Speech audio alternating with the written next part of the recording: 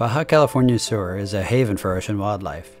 In addition to 5 species of sea turtles, whales, dolphins, sharks, sea lions, rays, and many other creatures call these waters home.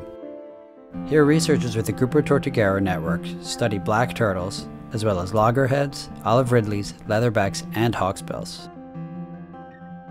Dedicated local conservationists like Julio Solis work to study the local turtle populations, educate residents, and protect their habitat. Julio grew up eating sea turtles, but now recognizes how protecting them benefits his home of San Carlos. Every month, Julio and his team capture turtles at sea in Magdalena Bay by carefully using fishing nets to bring them ashore to study.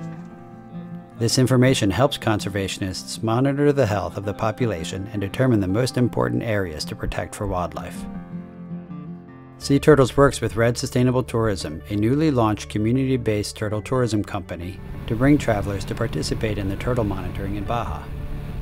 In places like Magdalena Bay, groups camp on a small island and help the researchers check the nets and collect information on the turtles that are caught, and then release them back to the sea. Turtle tourism in Baja helps to fund research and conservation programs, and offers fishermen turtle-friendly alternatives to earn income.